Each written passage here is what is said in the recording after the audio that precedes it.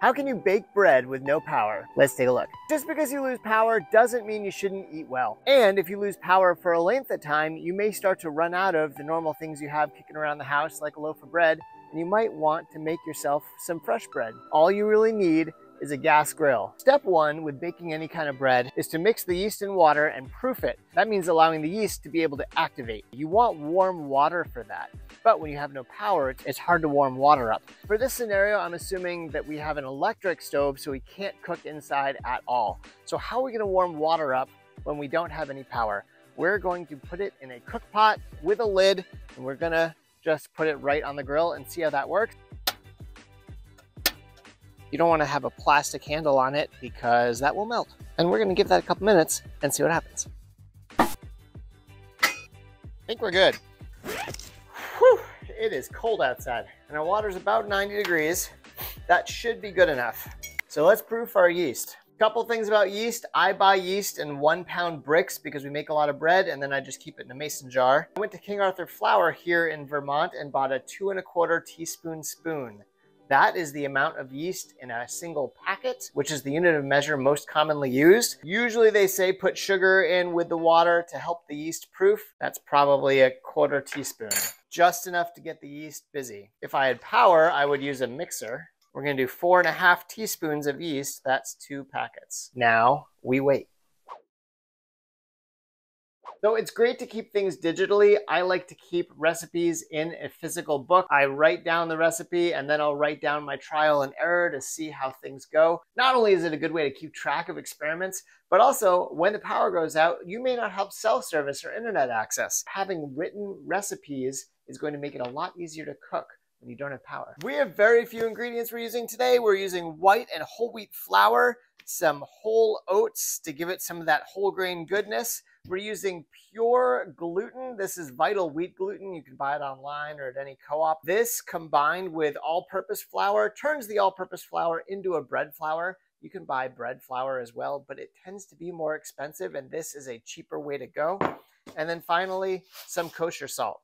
Oh, and some coffee, because you can't get through the day without coffee. We're gonna do 4 1/2 cups of flour and 1/2 cup of oats, 3 1/2 cups of white, and a cup of wheat.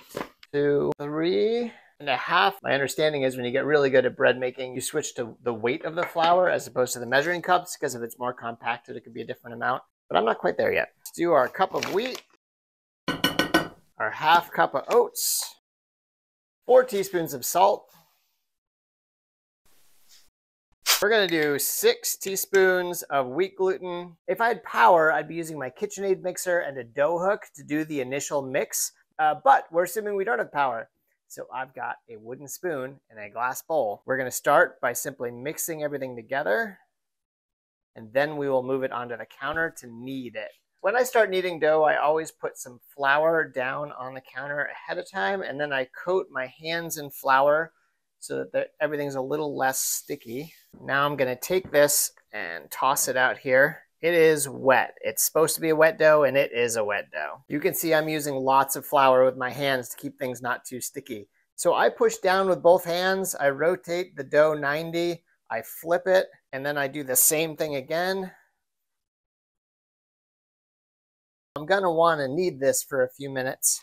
It is quite sticky, but that's okay. We're gonna wanna let it rise in the bowl we used before. Some people put it in a new bowl. We don't wanna make a lot of dishes and a lot of mess right now because there's no power. Now you'll wanna grease the bowl. You can either use some olive oil, some veggie oil, butter. You'd have to melt the butter if you don't have any power. In this case, I'm gonna make my life a little easier and use cooking spray. And we're gonna take our dough and we're gonna put it in our bowl. Cover the bowl with a clean dishcloth, and you want to set it somewhere warm. And the next question becomes, you have no running water and your hands are now covered in dough. How are you going to fix this? I actually think that putting a little more flour on and rolling your hands together will roll a lot of that dough off. You can see it just coming right off of my hands. It's almost like it's exfoliating it. And you can see it's just rubbing right off.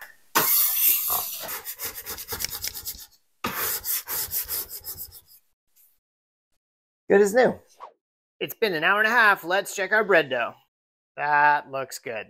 We are going to take a loaf pan and grease it And now we're gonna lightly flour our surface, dump this dough out here, shape it, and get it right into our loaf pan. Second one of these would be really handy. I don't have one, so I'm just gonna use a knife. So with some flour on your counter, you can kind of shape this the way you want by scraping it in.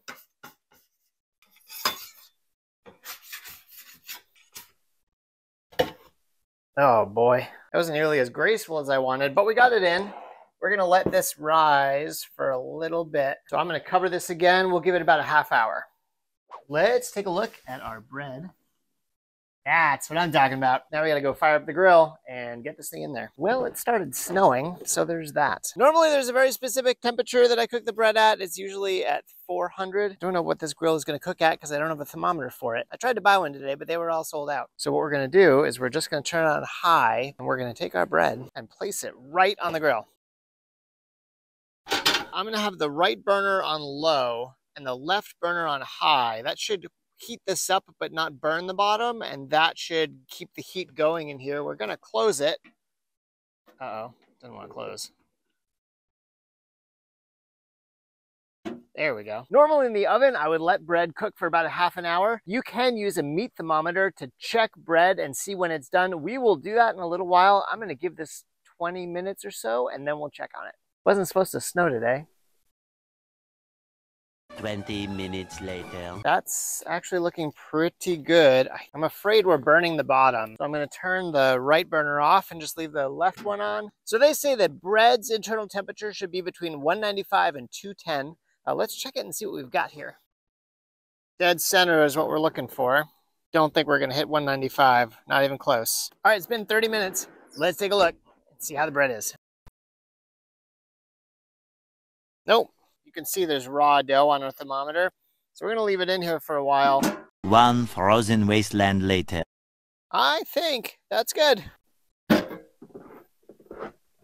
smells really good. So you wanna pull it out of your loaf pan pretty quick. We're gonna put it right onto this cutting board. So having it sitting under that burner that was on low, even low was too much for it. And you can see we burned it a little bit here.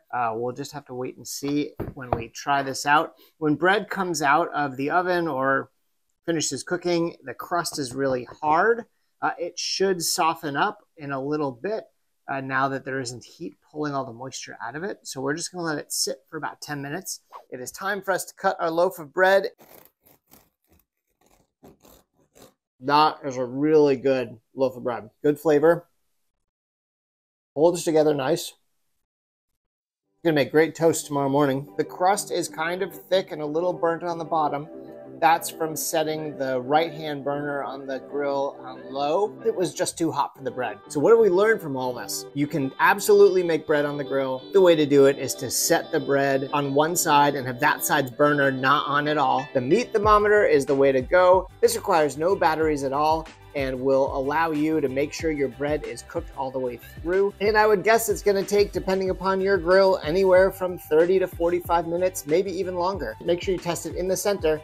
That's the spot that's gonna cook all the way through last. I wanna thank all of you for hanging out with me here at 4 Acres in Southern Vermont. Hopefully now you're a little more prepared the next time the power goes out at your house, and you'll be able to provide some awesome homemade food for your family. Always do the best you can with what you've got, and I'll see you around. Take care. You're still here? What are you doing here? Get off the internet. Go bake some bread.